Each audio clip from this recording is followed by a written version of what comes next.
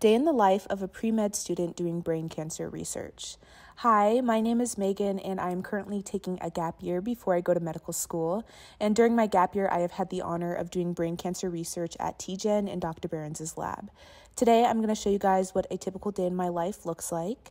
So I start my day off getting ready and eating breakfast before heading into work.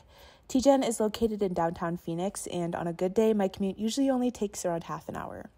When I get into the office, I like to map out my schedule for the day and get a good idea of what needs to be done. Today, I started by doing some immunofluorescence imaging, and this is a technique that allows me to image specific receptors and targets within cells. My lab recently started growing brain tumor organoids, which can be thought of as mini brain tumors grown in a dish.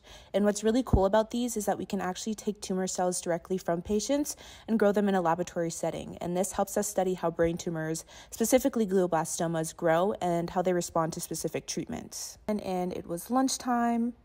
After lunch, I spent some time putting together some figures of the immunofluorescence imaging I had conducted that morning, and this is my mentor, Nan.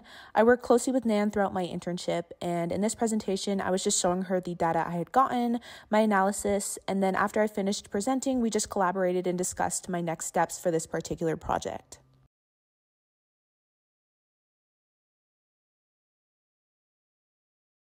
After that, I spent some time annotating a journal club article because this week was my week to present at our weekly lab meeting. After I finished all my work, I headed home for the day. I absolutely love Arizona sunsets, and of course, as soon as I got home, I had to greet my dogs.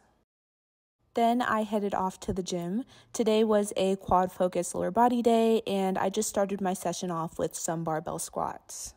After the gym, I headed home to get ready for bed and do it all over again, and that was my